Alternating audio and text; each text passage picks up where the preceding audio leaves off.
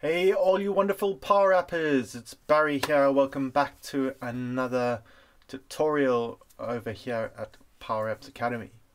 So today we are going to be doing starting a video series for all you absolute Power Apps beginners out there to get you accustomed to the Power Apps interface and to learn the three most important things that you need to know about Power Apps. So let me just quickly jump into the present screen. This is the mini series. Today we're going to be starting with part 1 over here, and that is understanding the basics of Power Apps. So we're going to dive into the Power Apps Studio, and we're going to have a look at all the different elements of the Power Apps Studio, because that's the most important part, getting comfortable with what you need to be knowledgeable about in the studio to help you become more productive quickly. So that's what we're going to be doing today. But before we hop into that, I'd just like to hop over to our partner, powerappify.com. Head over there and check out all the great business templates and apps they've got over there that you can install. Great if you want to have ready-made apps that you can start using within your business, or if you just want to learn Power Apps, you can download these. There's full instructions of how to install it and get it configured. You can check out how things work, and then you can also customize it and practice customizing it and getting your skills up nice and easy there. So head over and check them out.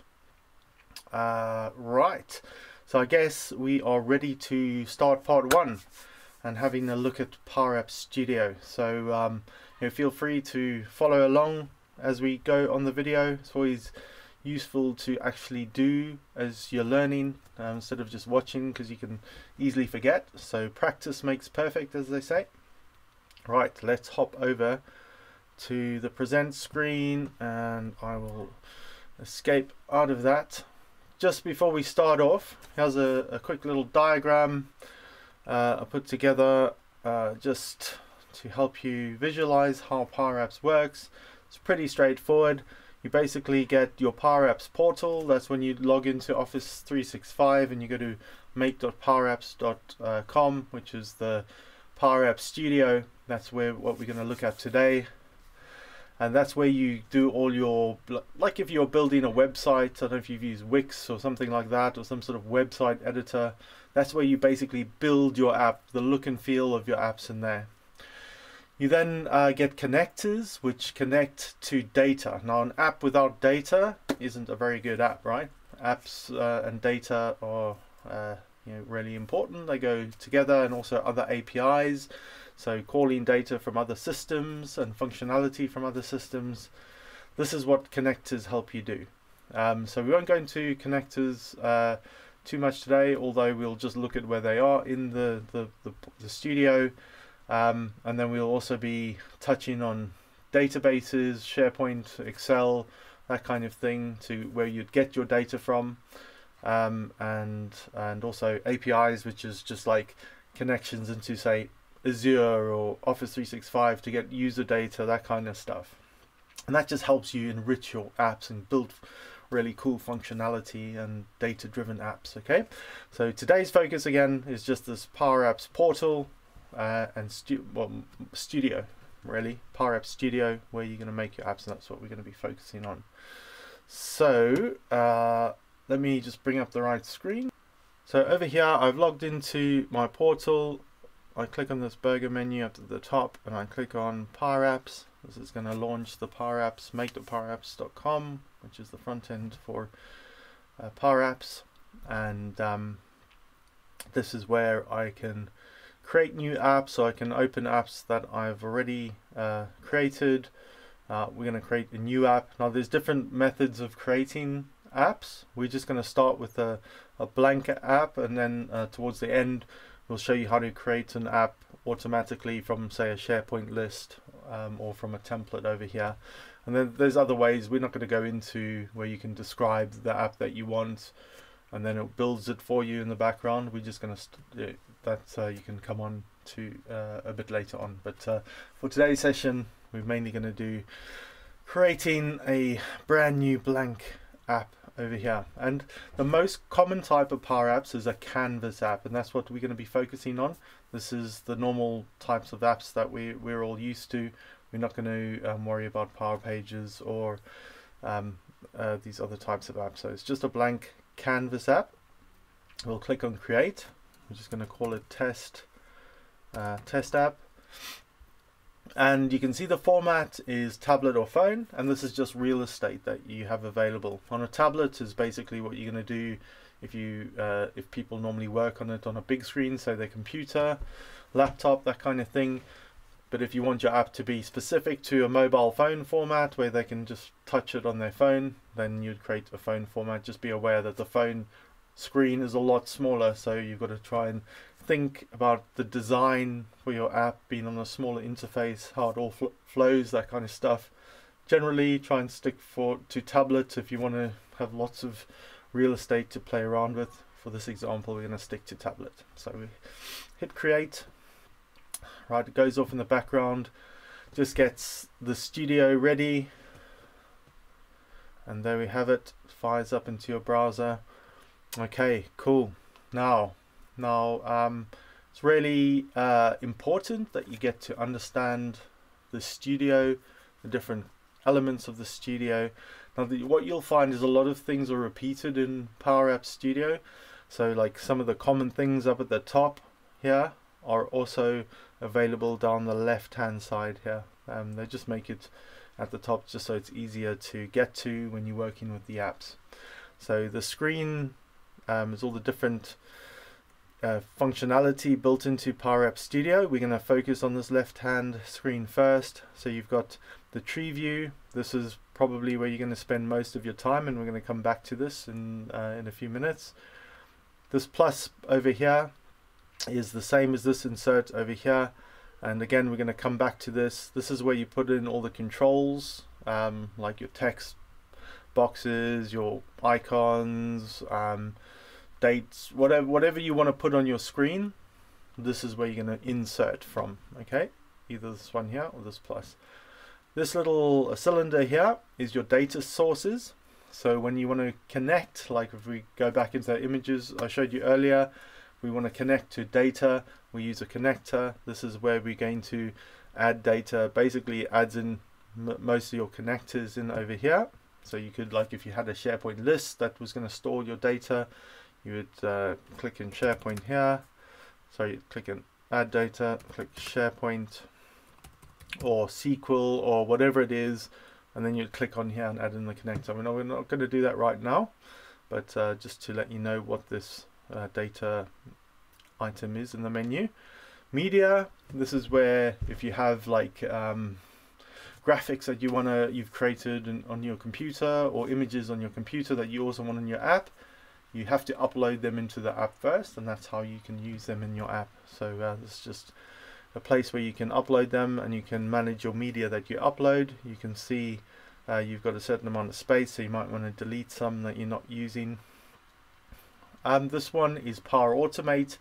So the part of Microsoft Studio, like the Power Apps suite, there is Power Automate, which is your automation flows that run through a different application, but that's where you can do loads of different types of automations, converting files, updating on actions, like if you find this date, then run the sequence of events, and there's all sorts of automations that you can do in Power Automate. And you can link your app to Power Automate, so you can say when this button clicks, launch this Power Apps Automate flow, and then it runs a few things, and you can return values into your apps and that kind of thing. So this is where you create that connector.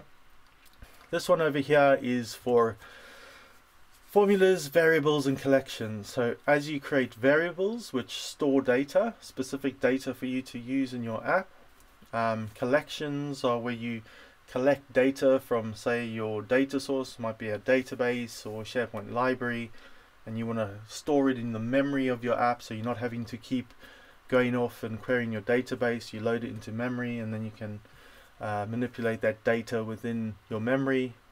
Those are called collections. and this is where you if you store in variables and collections, you can come into this menu item here, and they'll be listed, and you can click on them and you can just see what data's in each of those. Okay, and then just these advanced tools, we're not going to go into these. This is just monitoring your app and running some tests and that kind of thing. And this is the search and replace. So if you got some code in your app somewhere, or some variable or something that you're looking for, you can just type it in and you can replace it, and that will find it for you relatively easily.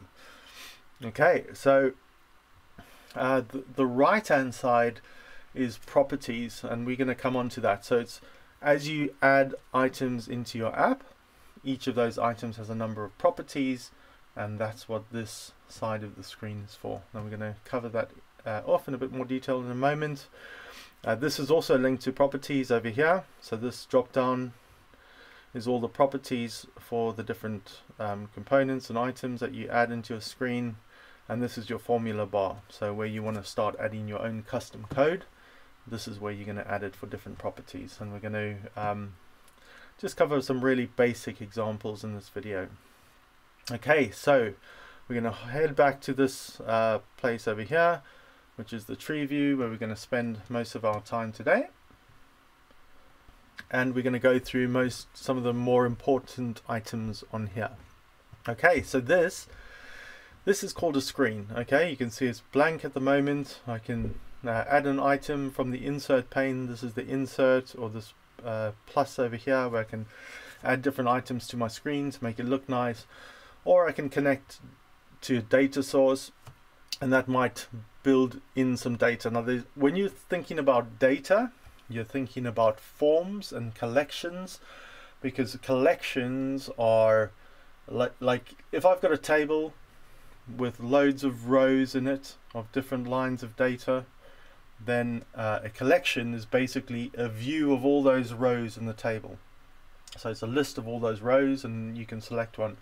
A form is when I click on one of those rows, it's all the columns for each of the rows. It's presenting all the data points within that row in a form on your table, so you can manipulate, you can update, change the data in there. So we're going to come and present some examples just now, but that's a little bit later. First, we want to just make the page look nice and start looking at some of the different controls. So firstly, the screens. So the screens are like web pages, right? When you go to a website and you click on a button on a website, loads of a different website.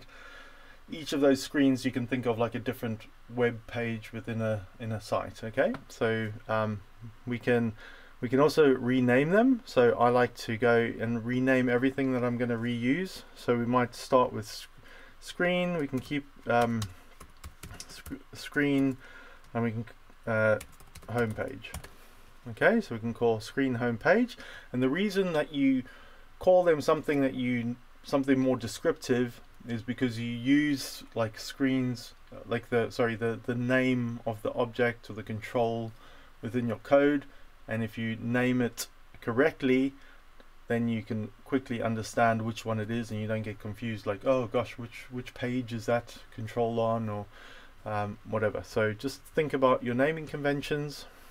Always begin it with what type of control it is. So if it's a screen, call it a screen. If it's a text label, call it a label, LBL underscore, and then whatever. If it's a text input box, just call it like TXT underscore. Or if it's a button, call it BTN underscore, just so you know what kind it is, so you don't get confused later. So let's make a two-screen app. I'm going to add a blank screen in there, and we're just going to rename this one. So screen, we can call this page 1. So we've got our home page and page 1. Okay, so we're going to click on our own home page. We're not going to add any data now, so we don't have to worry about this little message over here.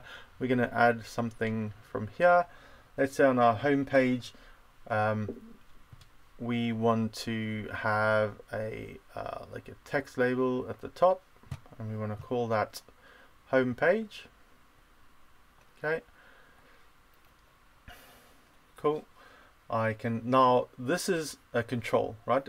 I've added a label which is a text box, and each control that I add each control has a load of properties, and these are all the properties for that control. So whichever control I have highlighted, and that whether it's the whole screen or the text label or whatever, you can see this is the screen properties, this is the text label property. Every one I add, if I click on it, each one has its own properties. Now I'm on the text label up here. If I go back onto this tree view, you can see I've added a label to the home screen. Now remember I said about renaming.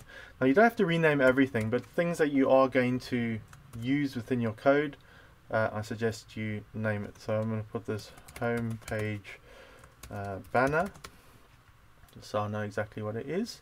Okay, and then you can see it's updated here. I could also update it there. Remember I said there's loads of places where you can do the same thing.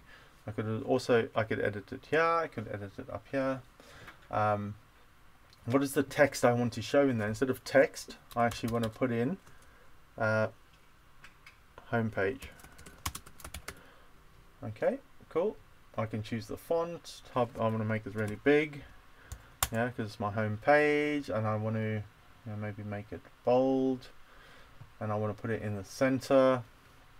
Cool. And let's say I want the color to be, the background color to be dark blue, and I want I'll click back on it, and I want the text to be white.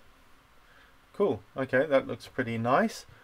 And then I could put in another label in there. Let's add it in, another label, and we could just go here.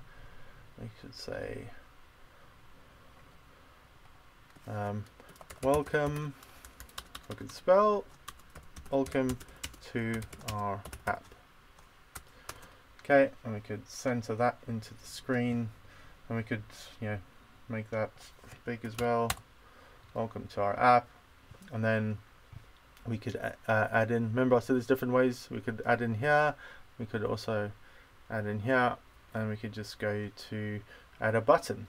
Now a button is really useful because generally we can put code into buttons. There's loads of places you can put code, but generally you want, when you click a button, do something. Okay, so we can put a big button in there, and then we could say now again the properties of the button in here.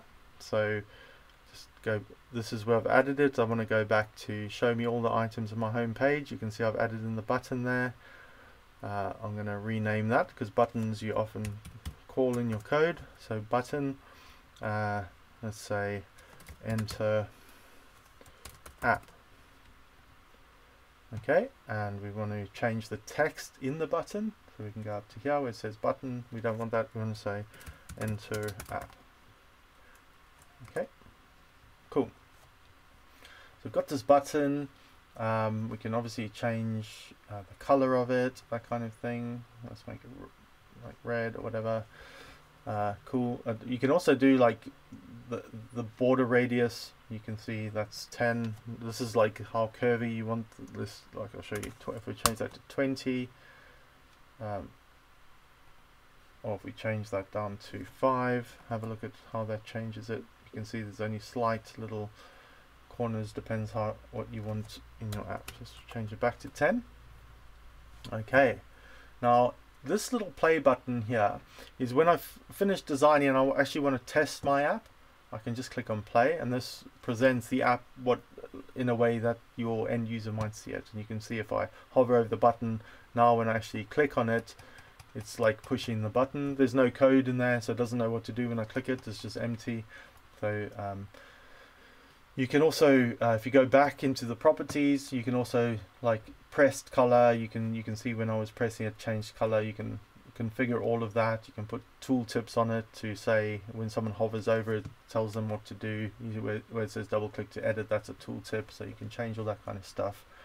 There's advanced properties for each of the buttons, and any control that you add on here, there's normal properties and advanced properties. Now everything you can do in here and here, you can also change in this this menu over here. This is all the properties of each of the items, except in here it's quite easy to add in the code that you want to configure for each of the properties. Okay, so let's give you an example of how we might want to add some code. Okay, so we've got this home page. Now we want to say when someone clicks on the button, we want them to launch the second page in the app.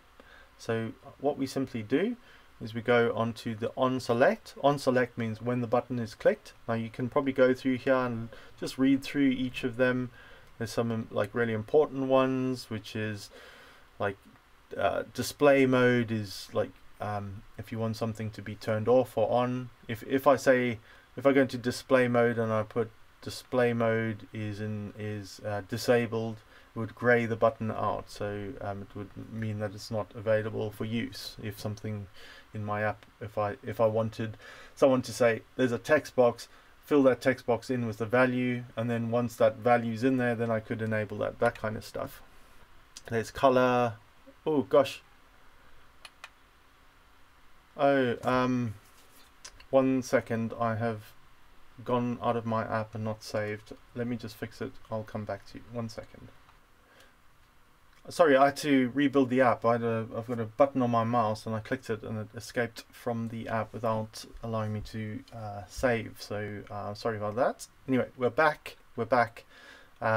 So I think we were at the point where we wanted to enter something. We wanted to make something happen when we click on the button here. So now this is where we're going to go up to this part over here, and we're going to use the onSelect. I think we were looking at some different options you can familiarize yourself with, like the main ones with like text. This is like the same as the text over here. There's all sorts of things, but onSelect is the one. When you click the button, run this. Now you can see there's false in there. That just means that nothing's going to happen when we run. But what we want to do is we want to go to the next page. So basically screen page 1. So the other screen that we created. When you click on this, open the other screen. Okay, so we're going to use something called navigate function in here. Now these you just become accustomed to as you're working through it. Now you just use Google as your friend when you want to search up, like, oh, how do I move to a new page? What function do I use? They'll bring up navigate. And actually, let's just have a look at, if you do a quick Google search, you go to formula references in Google. It's got all the formulas that you can work on here, and you can see if we go down to N, navigate. There we go, navigate, and then it tells you exactly how to use it and loads of examples. So whenever you get stuck, just search in there. But there's loads of communities that you can ask online that people will be more than willing to help you. So you just get used to it. So navigate, and then you always open brackets. So you put in the formula, and then you put in the screen that you want to navigate to. It already knows that it should be a screen next, so we want to go to this is why we named our screen, so we know which one we want to go to. And then this little auto completion is telling you what you are doing within navigate. So you can see there's navigate, what's the target, which is the screen we want to go to, and then put a cover, and then what do we want our transition to be. I normally put none. The others are just like how it goes into the screen, so it fades and that kind of stuff. And then we close the brackets. Cool. So now we've got a little bit of code on there. When we click on our button over here, if we go to advanced, we can also see the code in here on the onSelect property. We're going to navigate to screen 1, and the screen transition is going to be none. So let's see what happens. So we click on play. We can click on enter app, and there we go. It takes us to the other. We haven't got anything on the screen, but you can see that it took us there. Okay.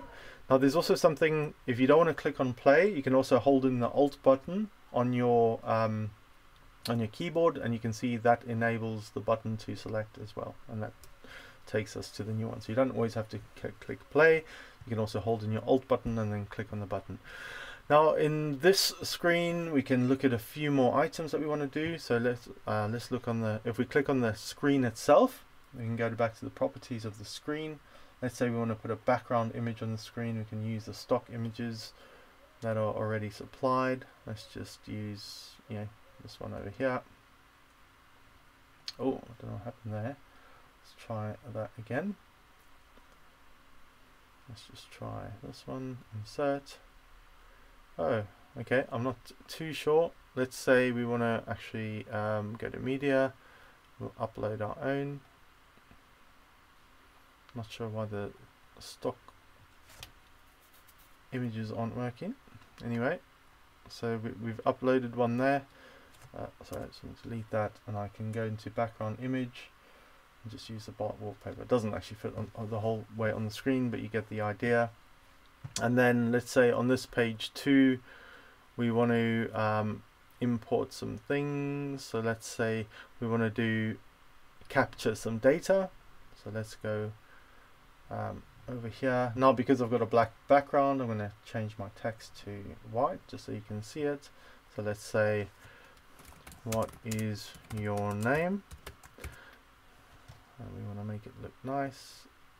And then not the text box allows you to type something, but if you want someone to write something, you have to use an input. Okay, so if you click on the inputs, there's loads of different options. You can do drop down combo boxes, that kind of stuff. But let's say you just want to get some text input. We're going to click on that. We're going to go over here. We're going to align the text input with our question over there, or our requirement. Now we don't generally want to have text input. You don't want someone to see text input there. You want to just delete that text input so it's blank. If you want like hint text, to say enter your name here, and that will provide some like instructions of what to do in case it's not that clear. And then we might want to say also, we can just Control C and Control V to copy this, and we might want to go what is your birth date? What is your birthday? Okay, and then we can also insert, there's loads of different things here, like a date picker. Okay, so you don't have to get them to type it in. They can just go and they can click on this. We go to play, and they can click and select their birth date, whatever it is, and then they can enter their name. Okay, and then you can have a, let's say, another button in here. Now I'm not labeling all of these as I should. Remember I said, if we go back to this tree view where you spend most of your time, you should label all of these. Now I'm not going to, because it's going to be too time consuming for this demo, but you should rename all of these as you're going along. Don't leave it too late, because it's always difficult to go back and do it later. It's just easier to do it as and when you're doing it. Okay, so we could have one button that says go back, so go back to home page. Okay, and then this one we could say email your data. Okay, cool. So what we could do is click on this one. What does anyone remember what the function is to go back? The expression is, so we're going to go on select, we're going to go into navigate, that's right, and what are we going to put? Open brackets. Which screen are we going to go to? Home screen. Transition is none. Close it. Cool. And then email. Now we could go into a bit more detail. There's other things that we could actually allow us to email things out, but we're not going to get into that right now. And also just to note that without data connectors, your data in your app becomes not very useful, right? So what are you going to do with this data? Yes, we could email it out.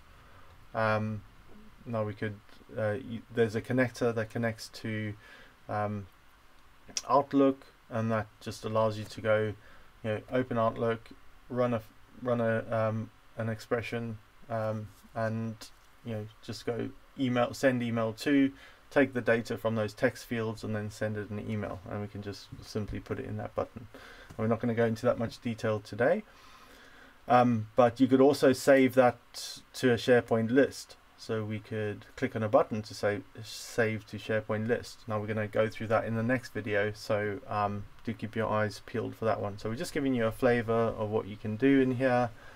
Let's go back to home page, enter our app. So that just gets you there, and then you can email the data. But as I said, keep your eyes peeled for the next video. Now, when we are dealing with data, as I've said before, we haven't connected in any data sources yet. So this is just an app collecting some data that you want to email out. It's not going to save it anywhere. When I close the app, all that data is going to get lost.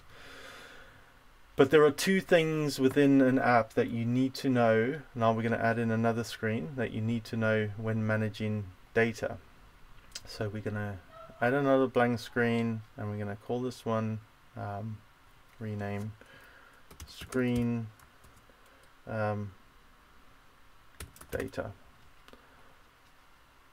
Okay, and to do anything data wise, you have to have linked in a data source. And remember what I said, it's the forms, and the forms show the rows in your data, and the galleries show the lines of rows. So like how many lines you've got, what each line is, and then when you click on the line you might have lots of data points within that row, and that's in the form. So I'll just give you a quick example. We're going to quickly add in a SharePoint list. So we're going to add a data source. I'm going to go SharePoint. I'm going to click on it. SharePoint. Is it going to find? Yes. I've got one I created earlier. So it's just called employees. I'm going to connect in. So it's just a list in SharePoint that has a number of employees in it. Now you can see I've got a connection to my SharePoint list. Now there's two things, it's the galleries and the forms. Now we're going to go again plus, and we're going to go and find gallery, and we're going to just call it a vertical gallery. Okay, now select a data source. Now I've already added one in here, which is my employees table in SharePoint. Whenever you connect a form or a gallery, it's always going to want a data source. Okay, these are all data driven components. Okay, so there it is. I've got, these are the rows that I have in my SharePoint list. Let me just see if I can bring up my SharePoint list so you can see what it is. Okay, this is the SharePoint list. As you can see, here are the rows, each of the rows. And here are the columns, the data points in each row. So John Doe is the salary, age, email. Okay. So the gallery shows all these rows. Now, by default, it just adds all the rows, but it might not show, like it's the head of the rows, the salary, which we actually want the title. Okay. So let's go in and change this. So you always edit the top of the gallery row, and you can see the layout is already selected. So it's image, title, and subtitle.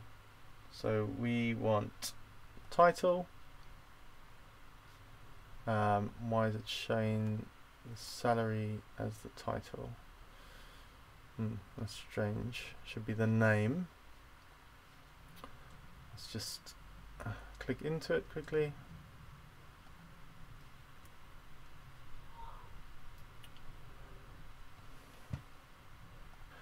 Okay, so the gallery has some settings. Now the layout is title. Now if I want to just have I'm wondering why it's showing the salary instead of the name. So I'm just going to go in the fields. The fields are whatever's been selected, I can see the title 2, which is the top one, is linking to salary. I don't want it to link to salary. I want it to link to title in the SharePoint list, which is the name. Okay. So as you can see, now we're not going to go into too much detail here. Sorry, I'll probably get in a little bit into detail, but this is just showing you the number of items in my SharePoint list. There, I've got all the names. Over here, you can see I've got all the names. I can, click into them if I configure it, but we're not going to do that now. I'm just showing you an example, and then if we add a form, let's go into forms. We can have a display form and edit form. So one allows you to make changes, one is just for viewing data. You can see it's not connected. I'm going to connect it. These are like galleries and forms are both related to data sources, so you have to have data added in. Okay, let's go and also put that in the employees list.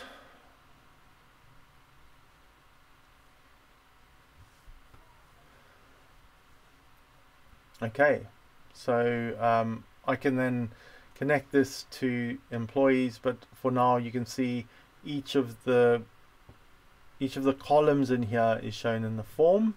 In the gallery, each of the rows are shown. Okay, and what it allows you to do is the gallery generally shows you a list of things that are in the form.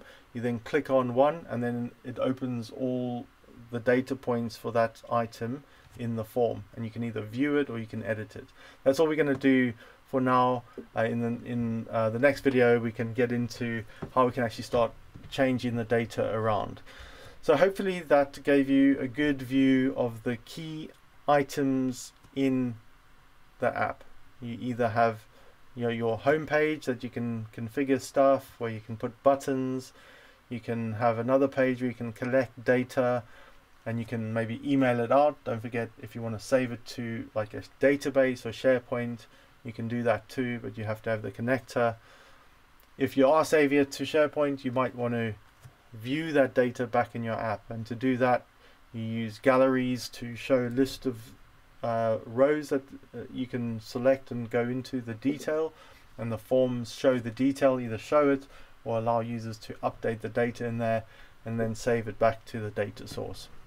So those are, I'd say, are the three key things shown in those pages, and there's lots more that you can do, but that's all we're going to cover for today's video. If you've got any questions, please hit us up in the comments below. If you would like us to focus on something else, then also give us a shout out. Otherwise, we'll continue into the detail in the next lesson, where we're going to be looking in a bit more detail into these forms and galleries and how we can start manipulating and saving and changing data. So do keep a lookout for that video. Otherwise, please don't forget to smash up the like button if you found some value in this video. Keep practicing. That's the way to perfect your skills.